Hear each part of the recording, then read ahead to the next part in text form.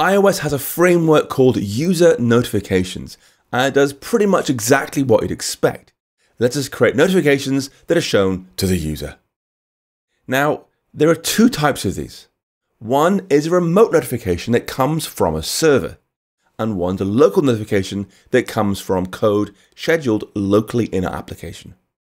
Now, remote notifications do require a server to work, because your server talks to Apple's push notification service, APNS, which then talks to users' devices. In comparison though, local notifications are really easy to use and provide a lot of power without a lot of work. To try this out, go ahead and add a new import for user notifications. And next we're going to put in some basic structure that will fill in with local notifications code. Now, using these things requires that we first ask the user for permission to show notifications. This means registering for the kind of things you want to show. Do you want a badge? Do you want an alert? Do you want a sound, for example? And we'll place buttons to get us started inside a VStack in our body right here. So we'll say there's a VStack with our first button called request permission.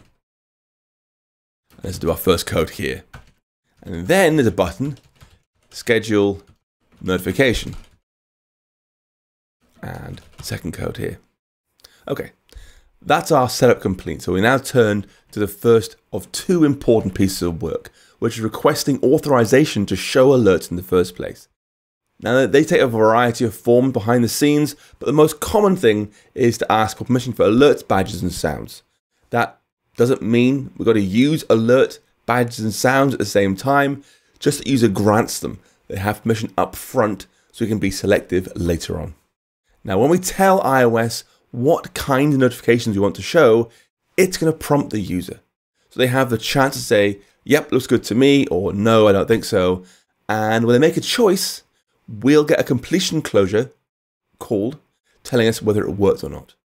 So we'll say inside our first code block here, un user notification center dot current dot request authorization. And our options, what we want to show, we'll say I want to show alert and badge. That's the name for numbers over your app icons. And sounds. And the completion handler, this will be called telling us whether it worked or not, success, but also if it didn't work, what the error was. As you can tell immediately, this is an older API.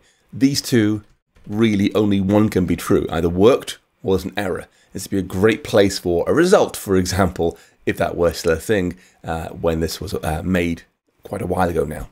Anyway, inside here, if success is true, we can just print out we're all set.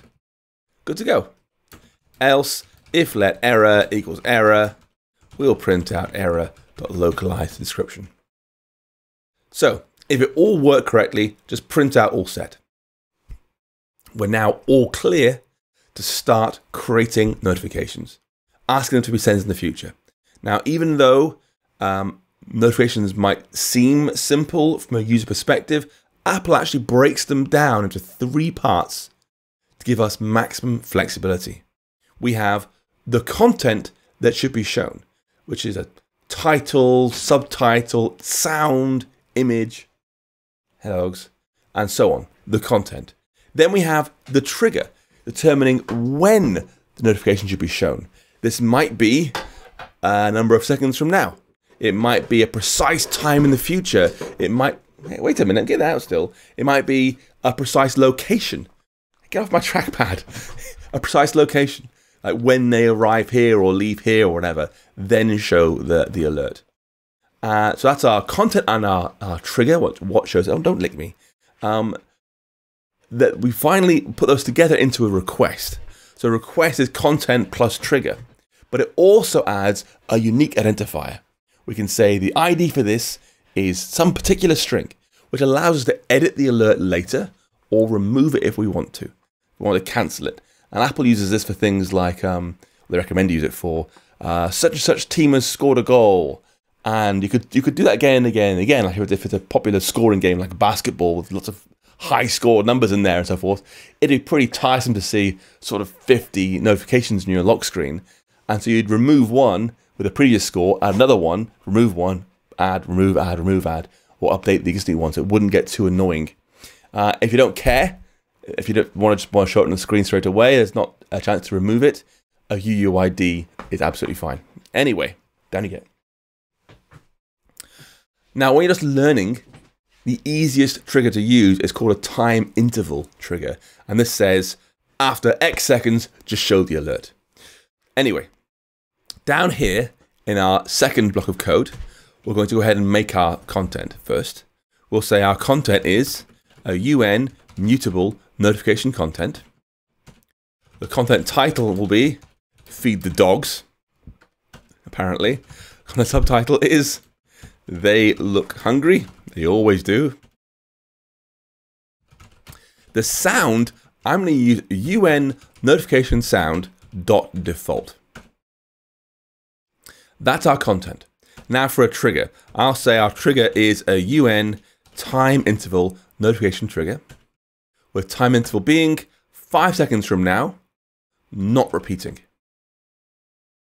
So that's our content and our trigger. And now our request, this is going to be a UN notification request with a random identifier. We don't care to try and remove it. So I'll say UUID.UUID string. That gives me it as a string. Our content will be content. And our trigger will be our trigger.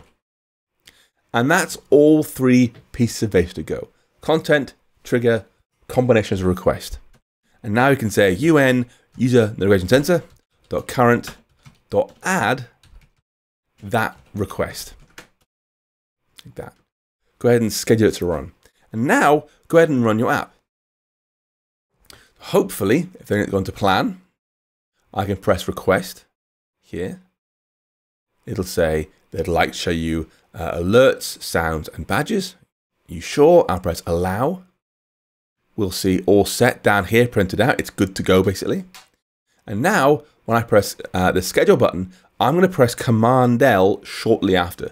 That will lock the simulator screen, which is where the alert will appear.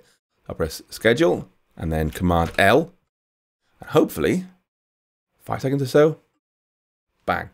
Feed the dogs, they look hungry. So that's notifications working really nicely. As you can see, it's not that hard to do. Tell it what you want to show, when to show it, and then go ahead and put those into the system.